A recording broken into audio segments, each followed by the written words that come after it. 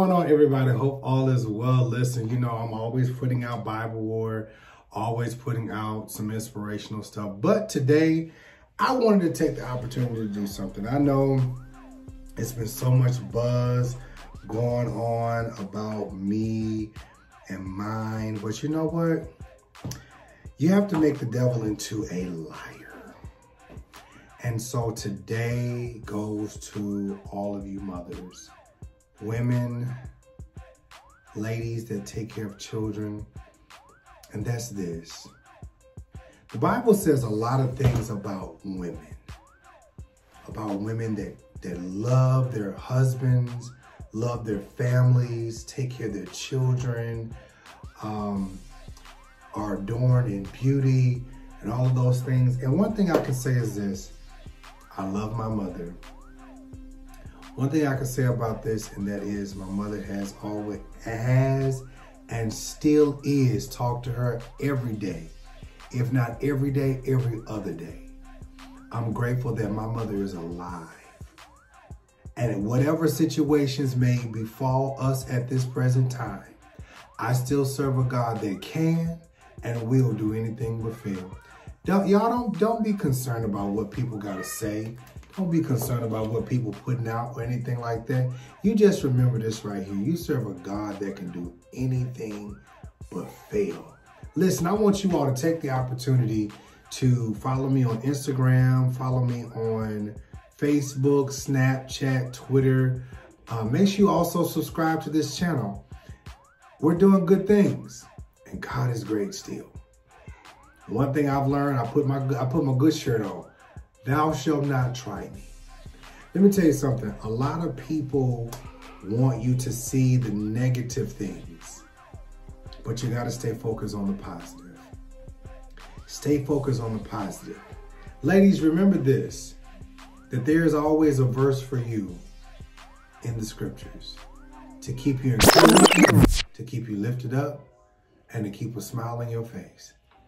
Here's one thing, and I say this to you ladies, dear mama. Proverbs 31:10 says this through 12. Who could ever find a wife like this one? She is a woman of strength and of mighty valor. She is full of wealth and wisdom. The price paid for her was greater than many jewels. Her husband has entrusted his heart to her, for she brings him the rich spoils of victory. All throughout her life, she brings him what is good and what is not evil. Now, 1 Peter also says this: you should clothe yourself instead with the beauty that comes from within, the unfading beauty of a gentle and quiet spirit, which is so precious to God. It's not telling you to be quiet, but get what I'm saying. 1 Samuel 1:26-28. Please, my Lord, she said, as sure as you live, my Lord, I am the woman who stood here beside you, praying to the Lord. I prayed for this boy, and since the Lord gave me what I asked him for, I now give the boy to the Lord. For as long as he lives, he is given to the Lord. Then he bowed in worship to the Lord there. Oh, we coming to a good scripture. 2 Timothy 1:5 says this: I remember your genuine faith, for you share the faith that first filled your grandmother. Oh, that blesses me right there. I remember your genuine faith, for you share the faith that first filled your grandmother, Lois, and your mother, Eunice. And I know that same faith continues strong in you. Paul talking to Timothy. Now, this is my blessed scripture right here. This is my blessed scripture right here. And for everybody that's listening, hear this. It's dropped in my spirit. Proverbs 31:25 says this: she is clothed in strength. She is clothed with strength and dignity. She can laugh at the days to come. So when things look bad, seem like there's no way, no hope, remember this: she shall laugh. She can laugh at the days to come. You think I'm concerned? I was just going through some pictures of my mom and my cousin, my mother and my grandma, my mom. And one thing I can say about my mother is that she raised some good boys. They may not act all the way, you know, my little brothers, but she raised some good boys. We may fight amongst each other, but if you come for one of us, you came for the whole lion's den, period. See, I know my lion's head is covered up right now. Baby, I'm Lion of Judah. I'm the head. And my mama's queen. My father's a king. And regardless of what may come or go, family is family. And I want y'all to understand that. Your family is your family. A lot of times people don't like what's going on in their lives, so they spew off on you what they hate in themselves. But I tell you this today, if you have a good mother, love on her, cherish her, because some people don't got theirs. And as long as I live, I will cherish my mother, I will honor her, and I will lift her up, because she gonna laugh in the days to come. She's gonna laugh in the days to come. I just sit here and look at my little nieces. God is blessed. Look at my grandmother. God is blessed. When you come from good stock, see, everybody hasn't done everything perfect. But when you come from good stock, y'all recognize y'all mistakes, and we still grow in grace. We grow in love. So dear mama, you are going to be able to laugh in the days to come. Maybe I'm just speaking, you know, just talking. But you're going to be able to laugh in the days to come. You know, the Bible even talked about there were two women who were arguing over a baby. They were arguing over a baby. And there was one woman who wasn't the mother, but she wanted to take the child. And then there was the actual mother who was fighting for her child's life. And she told the king, she said, let her have the baby. Because the king said, since both of y'all fighting, I'm going to split the child. You take this piece of the child, you take that piece of the child. And the mother said, no, let her have the child. And the king said, in so many words, that's a real mother. A real mother is willing to give away so that it would spare the child. Now, people may take this and spin it all kind of ways, but the Bible speaks of a righteous woman. The Bible speaks of a woman who takes care of her household. Yeah, now we're not talking about husbands and wives. We're talking about a woman that will take care of her household. See, here's the thing about real mothers, good mothers. See, because everybody ain't rich and everybody ain't poor. But a good mother will make sure that their children, sons and daughters have no matter what. Because if you sow in your children the right way, the Bible says, and when you are old, they shall call you blessed. When you are old, they shall call you blessed.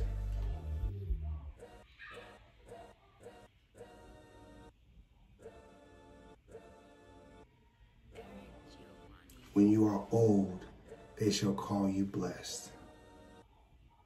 Now, you know, I always have a song in my head. The law of the Lord is perfect. The law of the Lord is kind. The law of the Lord is good. So that brings me to 1 Corinthians 13, 4 through 7. Love is patient. Love is kind. Love doesn't envy. It is not boastful. It is not conceited. Does not act inappropriately. It is not selfish. Is not provoked. And does not keep a record of wrongs. Love finds no joy in unrighteousness, but rejoices in truth. It bears all things, believes all things, hopes all things, endure all things. And Isaiah 66:13 says, as a mother comforts her child, so will I comfort you, and you will be comforted over Jerusalem. Isaiah 49:15 says, can a woman forget her nursing child and have no compassion on the son of her womb? Even these may forget, but I will not forget you. 1 Corinthians 13:13 says, and now these three remain, faith, hope, and love. But the greatest of these is love. I'm grateful for love. I'm grateful for hope. I'm grateful for faith. But out of all of these, I'm so grateful for love. So grateful for love. Mother's Day is in a couple of months.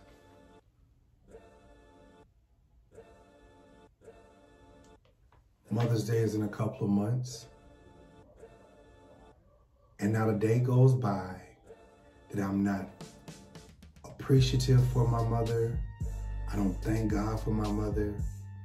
And when I see her again, she's still gonna be called Queen.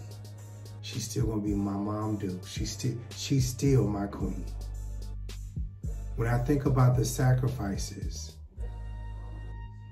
as a little child that my mom had to make for all three of us, working and putting food on the table. Now that she's older and we're older, she's called blessed. This is why it's important, men and young women. This is why it's important, young kings and queens, for you to obey God and walk in your destiny, because you have a charge to keep. And that is, now that your mother and father have taken care and pushed you out the nest, when they get old, it's time for you to give back to them and be a blessing to them. Everything is about give and take. They gave to you. Now it's time for you to give to them. I'm grateful for mine. I can't tell you enough. I'm grateful for mine. I bless God for mine. And I pray that God does everything. And I don't even rush him, because when he does something, he does it well. And just like the scripture says, she's gonna laugh in the days to come.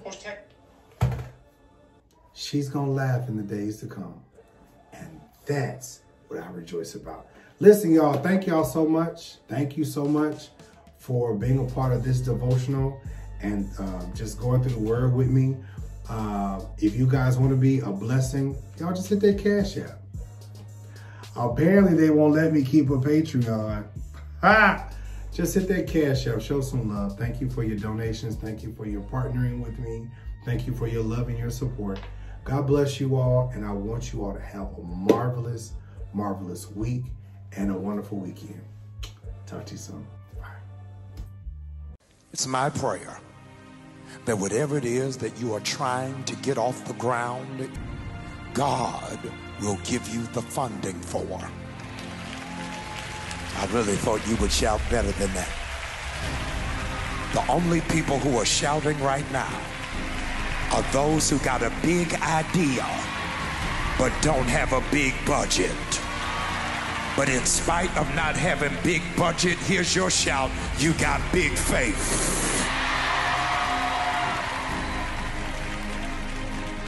You have to dream the size of your faith and not think about the number of your limitations.